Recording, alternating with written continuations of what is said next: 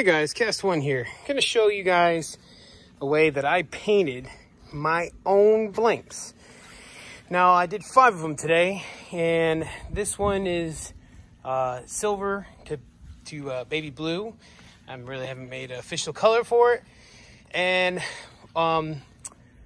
it's on the dryer right now, and with the clear coat.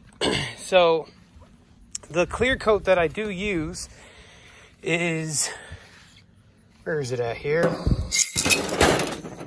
What an epic fail. Anyway, that's the clear coat I use.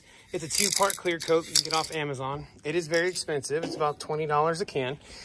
And what I do use for the paints is a combination. I'll use the Perfect Match from Duplicolor, and I'll use the Krylon Fusion. Now, I like the Fusion because supposedly with plastics, so with the form of graphite, it has some flex quality to it and hopefully won't crack. I do have, this is that baby blue that came out of. So we're gonna test that later on, and I'll give you follow up everything.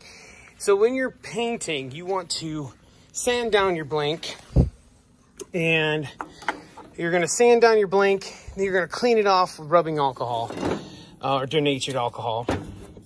And so you're gonna sand it down, clean it off, and start spraying. I put mine in a dryer to make sure that it is applying evenly. And this is just a dryer that I came up with. I do a lot of different things with different motors and stuff. So this is just a regular old dryer. It's only like a 6 RPM, and it comes up to a stand. Now the stand is made with a ball bearing and a nail, and the nail is filed down so that it fits right into the hollow part of the blank. See if I can get you guys to zoom in like that. See? And it is attached, because this is also a rest. I just have some dowels in there. See if I can get you guys to see the dowels. It just rests in there for when I'm using it for spraying.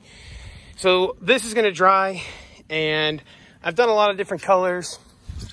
I've done the Chrysler red and metallic copper, baby blue, hammered silver. Let's see here, universal chrome, which I was really hoping that it would turn out something like that. Didn't do that. It did look pretty chrome in the beginning until I hit it with the clear coat, and it toned it down back to a silver. Satin brick, Honda blue-green, I guess. So here's the blanks that are done and finished. Here is a copper red. So that has the red in there with that copper, splotches in there. This was supposed to be silver. It's almost white, but it's more of a gray now. Okay, looks good. This one is, I just call it the Mater rod. Mater from like Disney's Cars, because the customer who was getting that is getting a Mater themed rod. So it's got some copper, it's got some reds, it's got some blues, it's got some greens, just like all about what Mater is all about. And then here is hammered. So zoom in, man. Focus. It's not gonna focus for me. Well, that's hammered silver, which is pretty, very pretty. So I wish I could really show you guys that.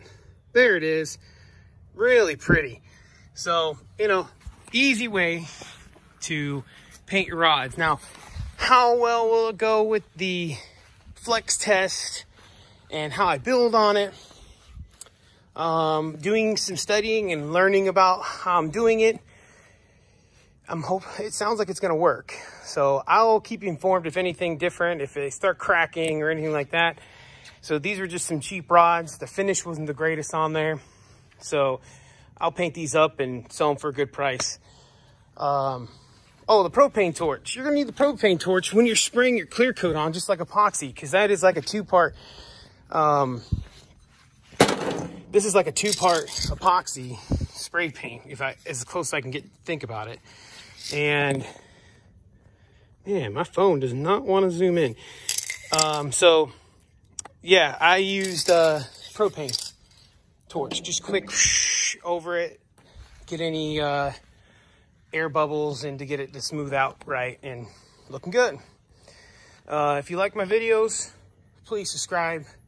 I know I haven't posted in a while. It's been hectic around here with the COVID crap, but hope everybody's doing well and staying healthy, and I'll see you next time. Thank you.